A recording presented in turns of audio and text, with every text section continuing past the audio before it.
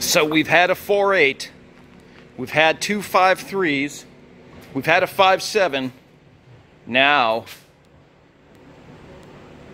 we got a 6-liter.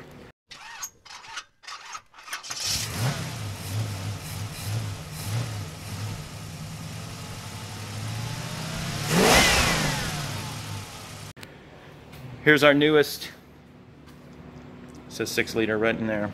It's our newest motor. We've decided that we're going to bag the 4.8 turbocharged motor that we were planning to put in the C10. So this bad boy's going in the C10. Big motor for a bigger truck. It's going to be naturally aspirated. It's just going to be refreshed and dropped in.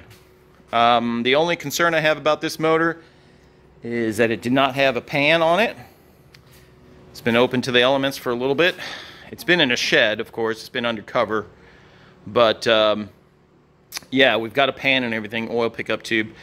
Just got to get in there, see what's going on, see if there's any issues, maybe pop some of the caps off, see what condition they're in.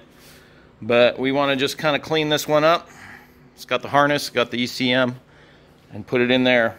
So yeah, so here's our latest setup. Pretty stoked about it.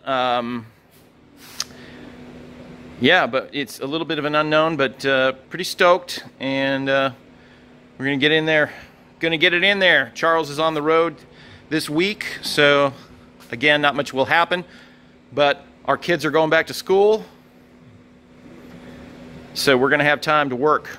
So stay tuned for more videos, a lot more videos coming about our progress, and hopefully soon that will be in there, and that 5.7 will be in there. That 4.8, we're gonna sell it. That 5.3 LC9 or whatever it is, yeah, it's an LC9. We're gonna sell that and open up some room in the shop and get these projects rolling again.